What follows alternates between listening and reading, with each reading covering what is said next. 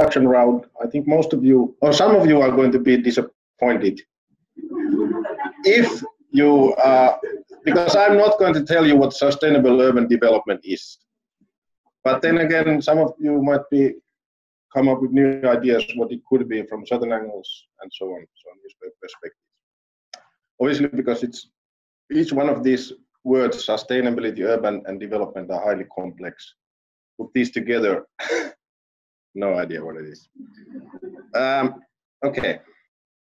Framework of the presentation looks something like this.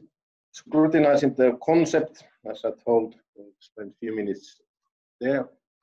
Then try to import some ideas or perspectives from human geography, and specifically the concept of city or urban, because maybe I have some idea how that is discussed within geography, and we leave the development and the sustainability out in this narrowing down.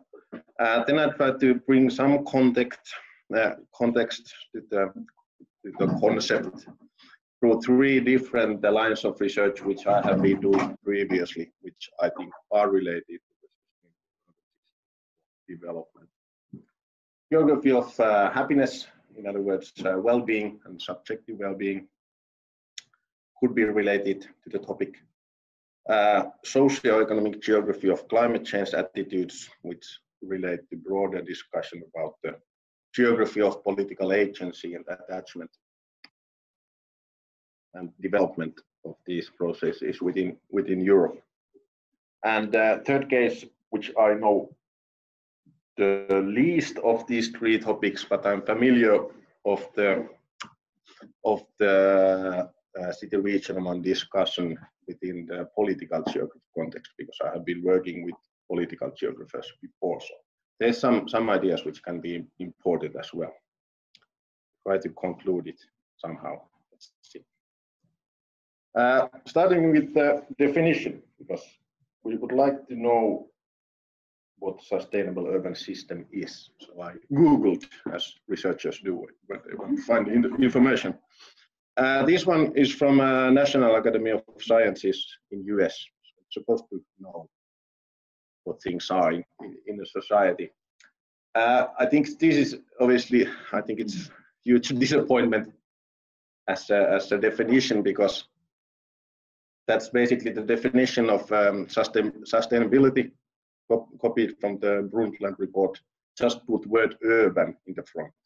Basically, it's just the sustainability, but then it's urban.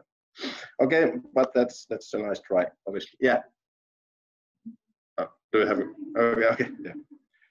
Yeah. Next option is put very difficult and complex words enough, and then let's see what then happens. High order understanding, transboundary, multisectoral, multiscalar, solutions, sustainability, and healthy future. So it's like a political program of some party, perhaps, happiness and prosperity for all. But there are some characteristics of this definition which resonate to geography, maybe the transboundary idea, that cities cannot be studied as a standalone concept, as islands. They are kind of some knots in a network, or kind of within a kind of network of cities, spaces of flows, as they say. Few more definitions. Doesn't really bring much more concrete to the table. Resiliency needs to be also mentioned. It's a fast word which can be used. Sustainable urban systems are those that are transforming their structures and processes within the goal of measurably advancing the well-being of people and planet. We can kind of grasp this definition from a concept of well-being, because that's been a key concept in my research, and obviously the concept of well-being relates to the process of development, some kind of temporal process where usually well-being increases. Well-being is related to the city, obviously, as well. is there more well-being in a city compared to other regions or less? Okay, it's a difficult concept, and I will focus on one part of this, one word in the concept of sustainable urban development, which is the urban or the city. And one could kind of assume that geographers would know what city is, urban geographers would have a clear idea what city is, but of course this is not the case. It's very complex concept as well. This is I think this is quite good attempt to capture what city is actually. I'll be using this definition in my teaching. A settled community of substantial size and population density that shelters a variety of non-agricultural specialists, including a literate elite. Of course, you can see that this goes way back to the history, because when we discuss what is city, we need to kind of understand what are the kind of reasons why cities originally emerged. And a settled community, obviously, that's obvious. And but one of the kind of the controversial issue here is the substantial size and population density, because of course this is very sensitive to scale. What is the scale being used? I think there are jokes about whether Tampere is a city, because when Tampere emerged with the maalaiskunta, same happened in Rovaniemi. The land area of the city is so huge, when you calculate the average population density, then it's not dense enough. So it's about the governmental unit, which is considered to be a city, and question of scaling. Non-agricultural specialist is a good definition, because regardless of the historical context or period of time, cities are always locations where the division of labor is very developed. So there are professions in cities and occupations which can only exist within a city, because there are obviously markets for smaller sectors. Literate elite, cities have always been some kind of central of governance of political power. In history, the clergy and gentry, then the bureaucrats and politicians. And my own kind of addition is here that, and it's kind of open question, whether the innovators, startup entrepreneurs, and urban influencers have some sort of power at the moment, which is concentrated on the cities. Of course, if we think about power or culture, we can refer to Bourdieu's capital. So it's obviously that cultural capital is concentrated in cities. It's usually connected or converted into political power as well. And this kind of already starts to relate to the concept of city regionalisms. What kind of individuals are we interested nowadays in this urban economy? Okay, even though this is quite good definition, it leaves out one central aspect of the city, which is culture, kind of cultural dimension. Do cities have a specific culture which differentiates them from the surrounding society? Society kind of territory. And then we need to obviously go to the origins of these kind of discussions, and we end up with guys like Simmel, Durkheim, and Tönnies, which are originally developed in the intersection of sociology and geography. I'm trying to sum up the whole literature in one slide, so, but basically one of the key features is that urban is always a paradox. There's a spatial density, people and businesses relate close to each other, but then again, the social distances can be kind of huge in a city. Paradox of relatedness. In general, the argument of these guys towards city is at large a negative one. There's a variation where the Simmel was maybe the most negative regarding the social effects of urban life. But in general, they had a different aspect than the economists to the city. The social life in cities carries a negative effect to the well-being of individuals. Another useful idea of this broad discussion is that urbanization can be related as a parallel process to modernization. There are something similar features of urban and modern. for example, the division of labor. When societies develop, the division of labor becomes more diverse and specialized. And related to that, urban as a continuum, because it's not very useful to look at these urban rural as a dichotomy. Instead, there is more urban or more development in certain locations, and then there's a gradient which fades away or increases in certain kind of environments. Okay, first intermission. What have we learned? Obviously, the concepts seems to be that the urban development and well-being are somehow related. We don't know how, but they are discussed within the same concept or same frameworks.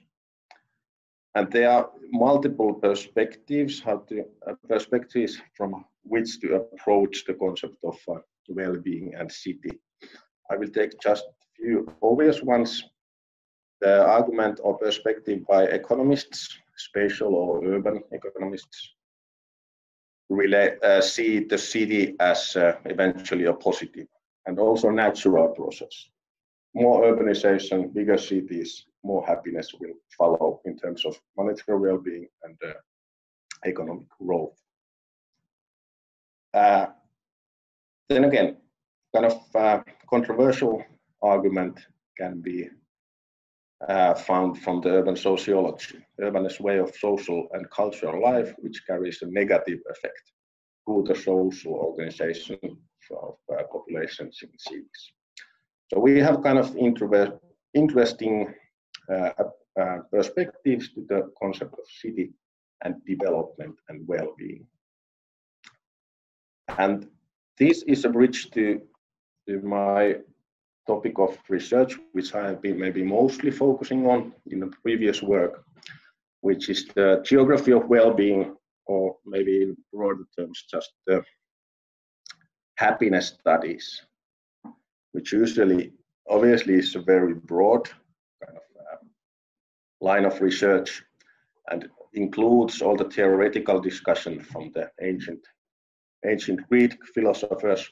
But what I'm mostly interested in and have been doing research is the empirical side, and then we are talking about the survey research of the self-evaluated measures of well-being of the individuals themselves. And then we can think of this field as a distinction between the subjective and objective. Subjective is always evaluated by individuals themselves, and objective is something evaluated externally by a researcher or politicians or policymakers.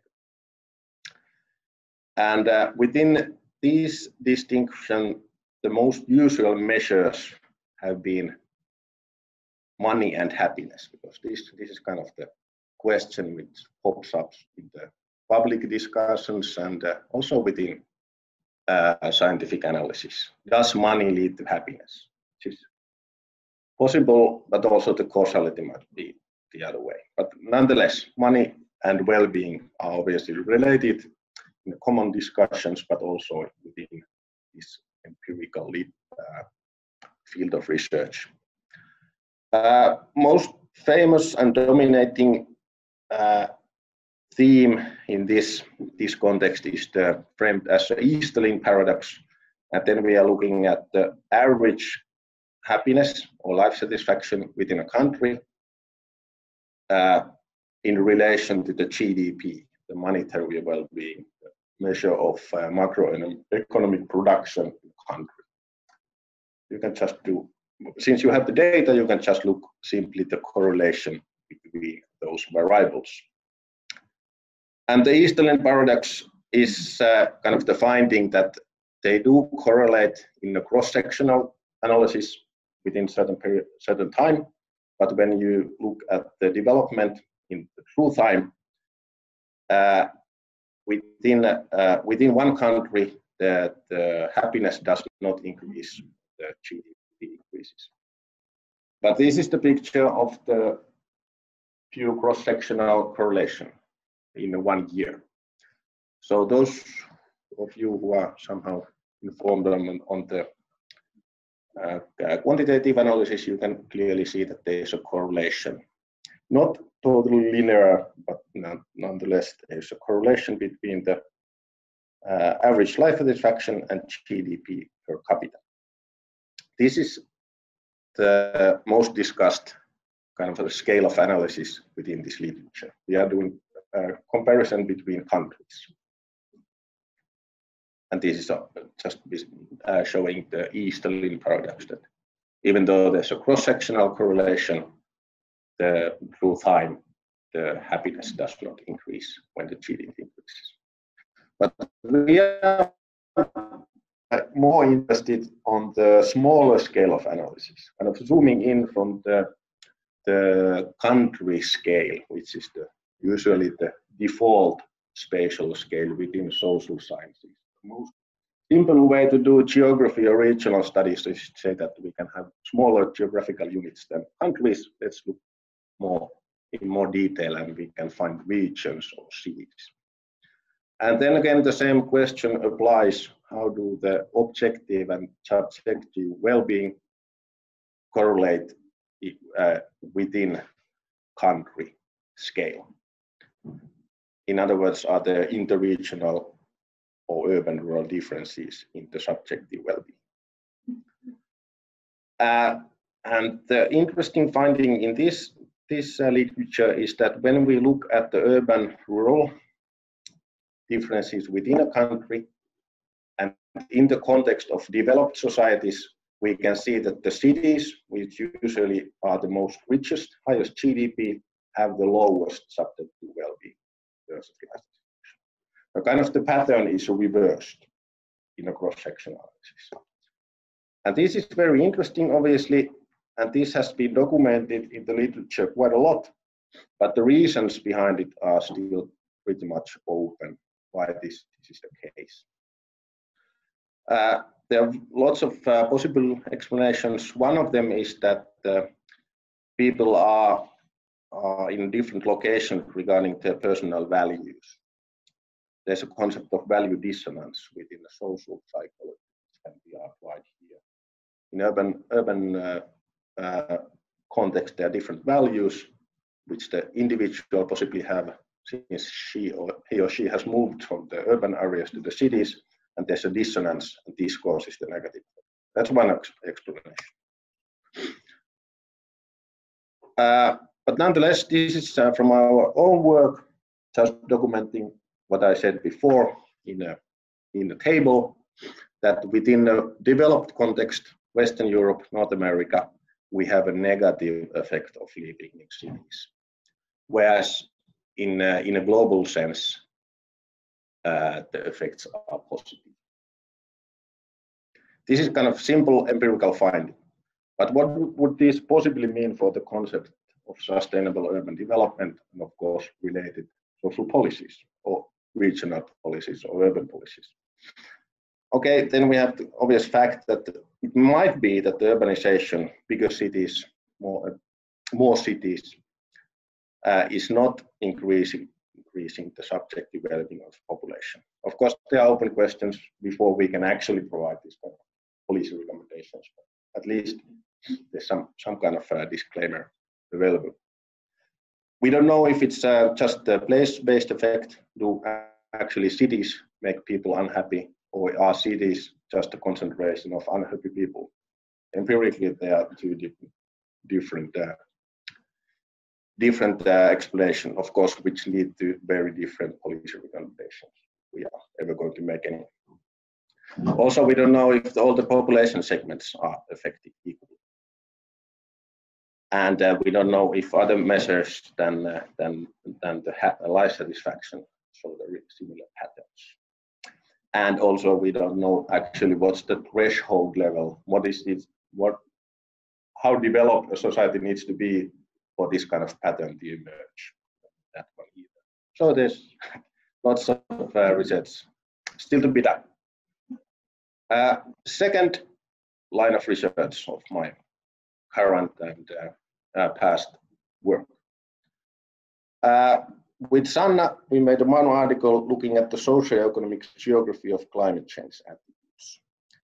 And one kind of anchor how we try to position this analysis within the sustainable sciences is a remark from a classic Barker. If one wants to explain an action, he should go to the place where it occurs.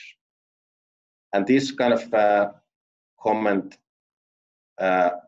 emphasizes the importance of geography. Obviously, geography might matter, but also more general context. So context matters. And these are arguments which geographers like, the sociologists as well. Take account of context instead of looking for universal behavior patterns, which maybe psychologists and economists are more keen on finding. So geography and kind of well-being context of individual, do these affect the attitudes towards climate change? And then also we are kind of more interested within this framework on the supply demand side solutions for sustainability.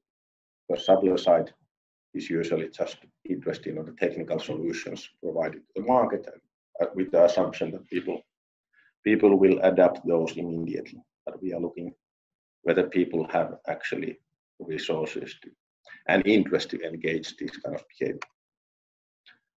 More explicitly, we examined the 4 concepts: climate change skepticism, concern, and pro-environmental norm, and willingness to engage in the energy-saving behavior. 2 questions: do these have a geographical variance within a country, between urban and rural? And second question: can this be explained with the individual level deficits well-being domains? We had 4 indicators on that: experienced economic hardship, life satisfaction, and active and passive unemployment. Results in a simple form are here. And we actually see, interestingly, we see a gradient. We see clear differences between the urban and rural regarding the skepticism. In other words, people believe that climate change is reality more in cities and less in countryside. And these effects are actually independent from socioeconomic characteristics of individual and also human values. So this is kind of quite a heavily controlled results, and yet we can see clear geographical differences. And concern is kind of reverse pattern. People are more concerned in cities and less in rural contexts. But then again, this smaller skepticism and higher concern is not converted in a higher personal norm in the city. So there's yet another paradox there. Then looking at the subjective well-being domains, there are some significant estimates here, but these are the strongest one, which show us that being unemployment and not looking for work has a very negative effect for individual to develop a pro-environmental personal norm, or actually engage in energy-saving behavior.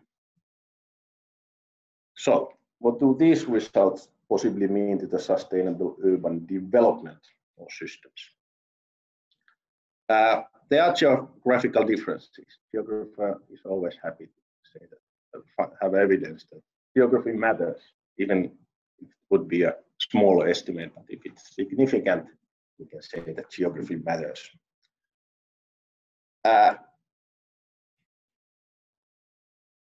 And also the well-being domains kind of matter. The other argument for us for doing this kind of analysis is that perhaps the level of well-being of individual matters for the attitudes and the development of personal norm for energy behaving consumption, and we can see that it does matter.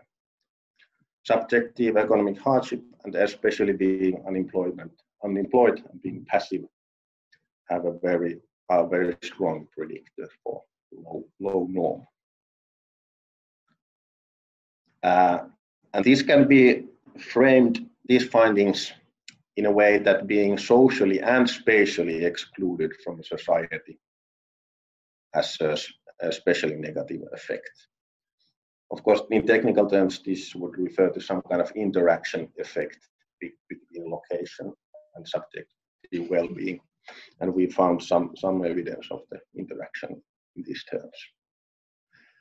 But these results also relate to a broader discussion within human and economic and political geography. And that is the discussion which has been presented as the revenge of places left behind, which is a very topical issue nowadays in geography. And the key idea is that the political participation and attachment has a very strong geography. And for example, the visible results of these differences is the kind of distribution and support for populistic parties and in general anti-establishment attitudes, which are more common in very general terms, more common in rural and peripheral areas than in cities. So also these results on the climate change attitudes are, at least in my view, leading to this broader discussion about the geography of political attachment and through that to political agency or agency in general of population. There will be population in rural areas which feel somehow left behind or left out of the kind of political discussion, but also on the concept and measures of development.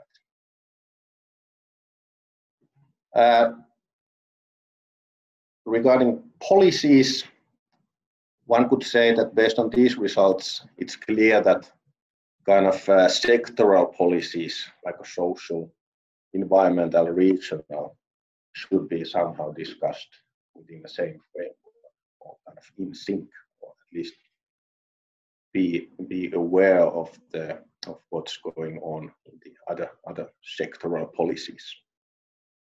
I think I will skip this just since how much time we have? Are we critical on the time issue?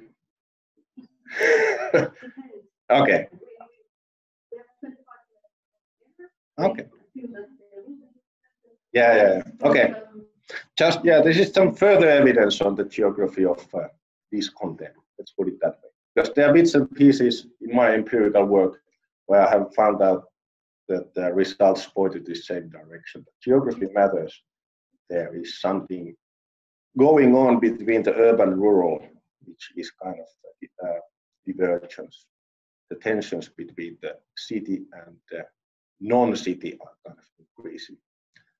This is just empirical evidence of that, but the last part of the presentation maybe elaborates this tension also. Let's move to that. As I said, this is maybe the field which I'm least informed about, but we are going to have a commentary from the wise critical political geographers on the back row after this. But nonetheless, I think they also agree that the concept of city regionalism is relevant in this context as well, and especially when we focus on the agendas for carbon neutral cities. But first, what is city regionalism? It's a range of arguments and argumentation types by policymakers, politicians, planners, and consultants. And the key argument maybe is that cities have replaced the states as the key actors within the world economy and politics. Another fancy word, socio-spatial imaginary, which is very much included in this kind of argumentation. It's in line with the competitive narrative and very much related to the geography of knowledge-intensive economy. And also it's usually presented with the arguments of depoliticization of political politics in general, but here in this context, the regional policies. Going in more detail to the carbon neutral agendas of the cities, which obviously are positive. It's a positive sign that any agent or institution takes these things seriously, but kind of the critical view on these agendas is placed to the fact that in this narrative, the cities are presented as apolitical, non-political, pragmatic and flexible actors, which can somehow solve the problems which the national governments were not able to do. It's very much in line with empowering local communities, which in technical terms means that we need a stronger zoom. Just look at the smaller geographical areas and something good will happen. More local communities involved and they are more aware of the important discussions. What does this mean in practice? One example, which is a very good one in terms of the title as well. Sorry about the language, it's in Finnish, but basically it says that the competition of Helsinki is no longer countryside, but it's the state of Finland. This is very provocative argument, as the titles usually are, but it's really going fast and far. Another argument which is made here is that the problem of the states is that they are stick to nationalism and party politics. So cities are presented as neutral, non-political actors, which can solve